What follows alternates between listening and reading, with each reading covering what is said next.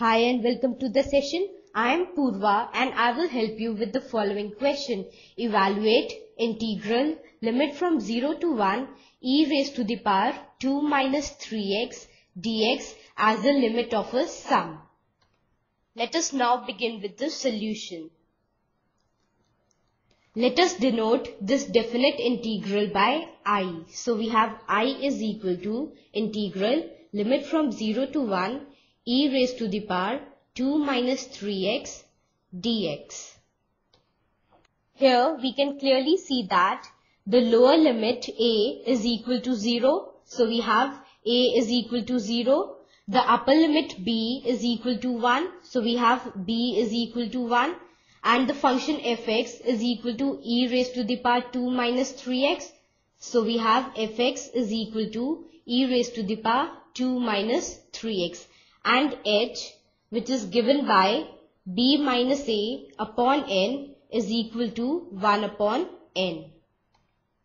Therefore, we have I is equal to b minus a, that is 1, limit as h tends to 0, h, that is 1 upon n, into f of a plus f of a plus h plus f of a plus 2h plus so on plus f of a plus n minus 1 h.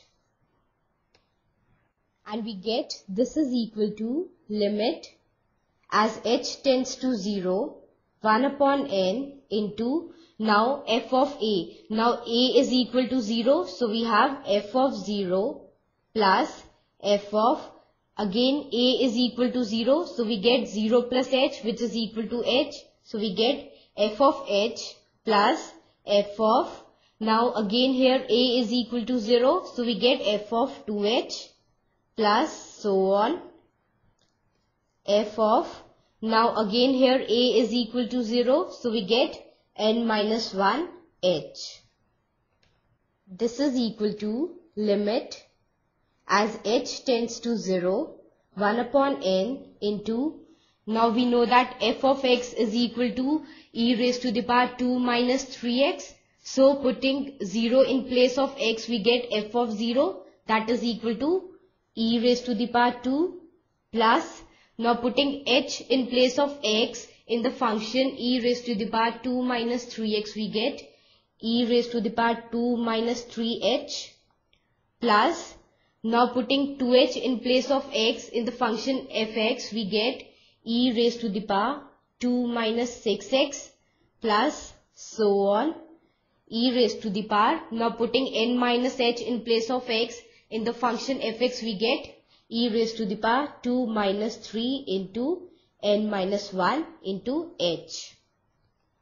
This is further equal to limit as h tends to 0, 1 upon n into, now taking e square common from all these terms, we get e square into, here taking out e square common, we get 1 plus, here taking out e square common, we get e raised to the power minus 3h plus, here taking out e square common, we get e raised to the power minus 6h plus so on e raised to the power, here again taking out e square common, we get e raised to the power minus 3 into n minus 1 into h. This is equal to limit as h tends to 0, 1 upon n into e raised to the power 2 into 1 plus e raised to the power minus 3h plus e raised to the power, now we can write minus 6h as minus 3 into 2h, right? Plus so on e raised to the power minus 3 into n minus 1 into h.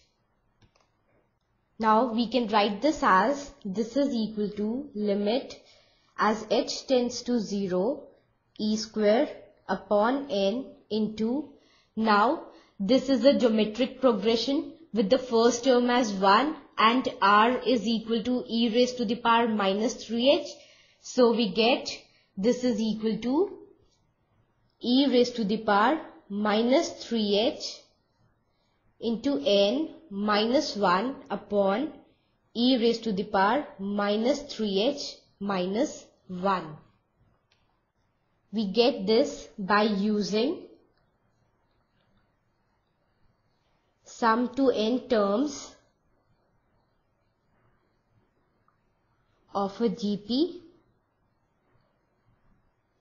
where we have the first term a is equal to 1 and r is equal to e raised to the power minus 3h. And this is equal to limit as h tends to 0 e square into h, because we know that 1 upon n is equal to h, so we get h into e raised to the power. Now we can write this whole thing as minus 3 into n into h minus 1 upon e raised to the power minus 3h minus 1. Now we can write this as this is equal to e raised to the power 2 limit as h tends to 0 e raised to the power minus 3, because nh is equal to 1, so we get e raised to the power minus 3 here, minus 1 upon e raised to the power minus 3 minus 1. Now we can write h as e raised to the power minus 3h minus 1 upon h, so we get upon h here. And this is since nh is equal to 1. This is equal to e square limit as h tends to 0 e raised to the power minus 3 minus 1 upon e raised to the power minus 3h minus 1 upon, now multiplying the numerator and denominator by minus 1 upon 3, we get here minus 3h into minus 1 upon 3. Now we know that limit as h tends to 0 e raised to the power h minus 1 upon h is equal to 1. So taking here minus 3h as h, we get this denominator is equal to 1. So we write here since limit h tends to 0 e raised to the power h minus 1 upon h is equal to 1. So we get this whole thing is equal to e square into e raised to the power minus 3 minus 1 into minus 1 upon 3. And this is equal to minus 1 upon 3 into e square into e raised to the power minus 3 minus e raised to the power 2, right?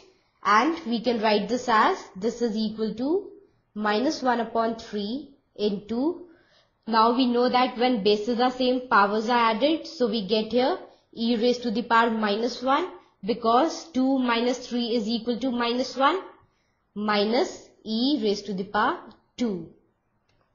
This is equal to, now taking minus common from here, minus and minus will become plus, we get this is equal to 1 upon 3 into e square minus e raised to the power minus 1. And we can write this as this is equal to 1 upon 3 into e square minus 1 upon e. So we get our answer as 1 upon 3 into e square minus 1 upon e. Thus we write our answer as 1 upon 3 into e raised to the power 2 minus 1 upon e. Hope you have understood the solution. Take care and bye.